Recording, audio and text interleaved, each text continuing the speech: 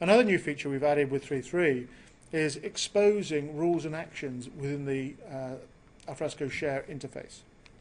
Alfresco have had rules and actions, I think, since the product was first designed, and it's a way of automating certain tasks.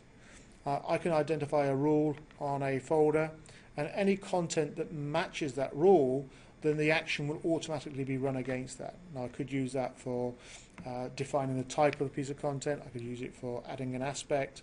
I could use it for starting a workflow, or I could use it for creating a rendition, a PDF of a document. And that's what I'm going to show you now. I'm back in my user group meetings project. Here I've got my document library. This is where we're storing all of the content associated with our user group meetings. So I've got a folder for the agendas. I've got another folder for the contracts, and here we can see all the contracts we have in place with the various hotels. I've got another folder for presentations, and this then has subfolders. So I want to have all of the presentations associated with a venue in one folder. So here I've got one for London, and here I can see I've got a presentation that's come in that's in PowerPoint format. We can view that, so I can click on the link and I get a flash view of that, so I can see the presentation. Although it's in PowerPoint format, I don't need to start PowerPoint. I can just flick through and have a look at the presentation. Now, as I said earlier, I could quite easily now just download that, create a PDF rendition of it, and then save it back to the system. But rather than do that manually, what I've done is I've added in a rule. And I don't know if you can see here, but there's this little trident icon. This tells me that this folder's got a rule associated with it.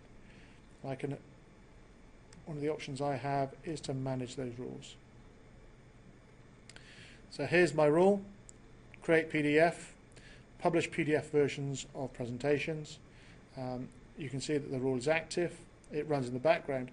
It also runs apply to all the subfolders. So rather than having to go around and allocate this rule, I can just say that all presentations, anything that gets put in there, will then be automatically created with a PDF rendition. So let's have a look. So here we've given it a name, create PDF, a more text description, publish PDF version. I can define when the rule is kicked off. So in this particular case, I've said when items are created or enter this folder. So as people upload a new presentation, then it's going to kick this rule off. Or when items are updated. So if somebody creates a new version of a presentation, then again it's going to invoke this rule. And again, I can add and remove those items. I can set the criteria. So I could say if something's of a particular size, if it was created on a specific date, if it was created by a specific person, if it was a particular type of file, then again make this rule happen. I've just said all items that get added in here, so anything that gets dropped in here will automatically get a PDF version created. It could be that one of my presenters is going to discuss a white paper.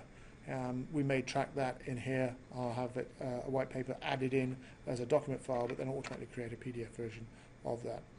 And then what action to perform. In this particular case, I'm going to transform and copy a content. But there's a lot of other. I could do checkout. I could link it to a category. I could add an aspect, remove an aspect, add a simple workflow, whatever I wanted to do. Create. I'm going to transform it. I'm going to transform it to PDF, and then I'm going to publish it. When am I going to publish it? I'm going to publish it to this PDF documents area here. So that's my rule. A very simple rule. I'm going to now go back to my documents area, and I've got my presentations area. I'm going to add a presentation to Australia. So at the moment there's no presentation in here, so I'm going to upload one. I'm going to select that, and I've got one here, rules and actions sample. So let's load that in. So the system tells me it's added that in. So that's added it in. The rule would now kick and be running in the background. And if I come and look at my published PDF folder area, at the moment it's not here. So I just need to refresh my window.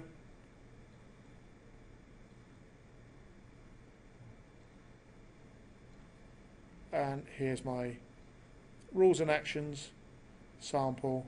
I can then click on that. So a very simple way of just adding a piece of content and automatically then creating another rendition of that. In this particular case, we're creating a PDF rendition that we're going to later publish to the website. But again, you could create different renditions for different purposes. And here's my preview. Again, it's a PDF file, but I'm using exactly the same Flash viewer.